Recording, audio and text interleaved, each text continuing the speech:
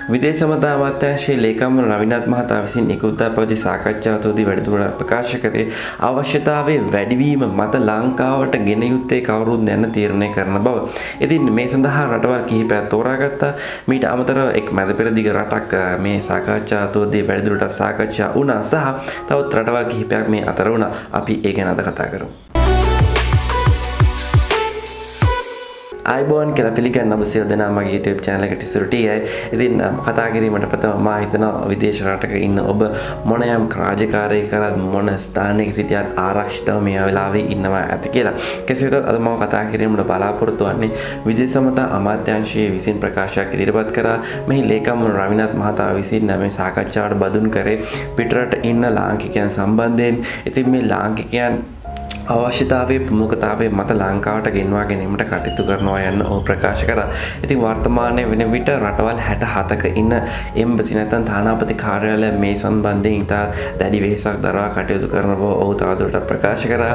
ඉතින් මේ රටවල් 67 ඉන්න තානාපති කාර්යාලයන් අවශ්‍යතාවයේ වැඩි කවටද මොන පුද්ගලයන් ලංකාවට ගෙන්වා ගත යුතුද යන්න ඔවුන් ලිස්ට් කරා. නැත්නම් මේ සම්බන්ධයෙන් වැඩිදුරටත් සොයා බැලුවා. මෙහිදී එතුමා රටවල් කිහිපයක් සම්බන්ධයෙන් වැඩිදුරට සාකච්ඡාවට බාධා කරා.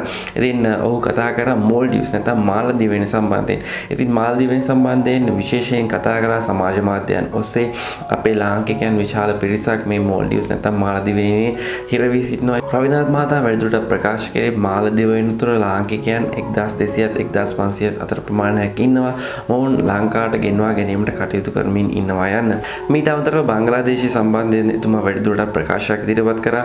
බංග්ලාදේශය වර්තමාන වෙන විට දහසක් පමණ ලාංකික ඉන්නවා. ඉතින් බංග්ලාදේශයේ මේ වෛරසය සඳහා ඉතා හොඳින් මුහුණ දෙන රටක් නෙවෙයි. ඒ නිසාම අපේ ලාංකිකයන් යම්කිසි ආකාරයෙන් බය වී තිබෙන නිසා ඔවුන් සම්බන්ධයෙන්ද කටයුතු කරන බවත් ඔහු වැඩිදුරටත් ප්‍රකාශ කරා. මීට අමතරව මැද පෙරදිග රටවල් සම්බන්ධයෙන්ද ඔහු වැඩිදුරටත් ප්‍රකාශ ඉදිරිපත් කරා.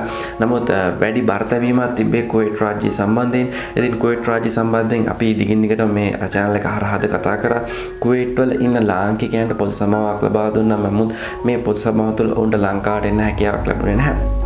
ඉතින් මේ සම්බන්ධයෙන් ඔහු වැඩිදුරටත් ප්‍රකාශ කර තිබෙන්නේ කුවේට් රජය දන්නවා ලංකාවට මේ හැමදෙනාම එකවර ගේන්න බෑ.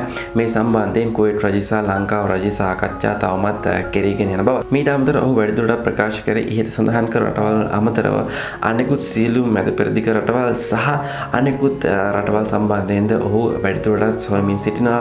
කාටද වැඩිම අවශ්‍යතාවය තිබෙන ලංකාවට එන්න, කාවද ලංකාවට ගෙන්වා ගත යුත්තේ ආදී වශයෙන්. තවදුරටත් ඔහු සඳහන් කරේ තානාපති කාර්යාලයන් මෙම අවස්ථාවේදී ප්‍රමුඛ ස්ථානය ලබා දෙන අතරතුර යම් කිසි හේකින් ඔබට ඉන්න තැනක් නැත්නම් මේ ඉන්න තැනක් ලබා දීම නැත්නම් ආහාර ද්‍රව්‍ය නැත්නම් ආහාර ලබා දීම ඔබ යම් කිසි ව්‍යාපාරයක් කරනවා නම් යම් කිසි කෙනෙකුට යම් මුදලක් ගෙවීමට අවශ්‍යයි නම් තානාපති කාර්යාලය මේ සඳහා සහයෝගය ලබා දෙනවා. ඒ ආකාරයෙන් කටයුතු සිදු කරමින් ඉන්නවා.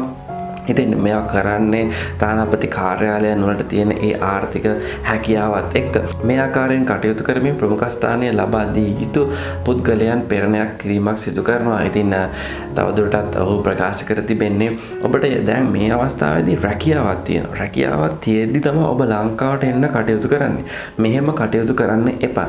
මොකද වර්තමානයේ ලෝකයේම ආර්ථික අතින් ඉතා පසුබෑමකට ලක් වී තිබෙන අවස්ථාවක යම්කිසි හේකින් ඔබ ලංකාවට එනවා කියන්නේ ඔබගේ රැකියාව සම්බන්ධයෙන් ලොකු අවදානමක් තියෙනවා.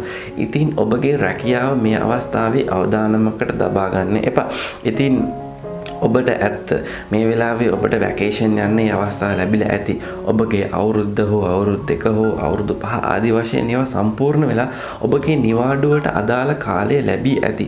නමුත් මේ අවස්ථාවේදී ලංකාවට එීම නැත්නම් රැකියාව අතහැර ලංකාවට එීමට කටයුතු කරන්න එපා.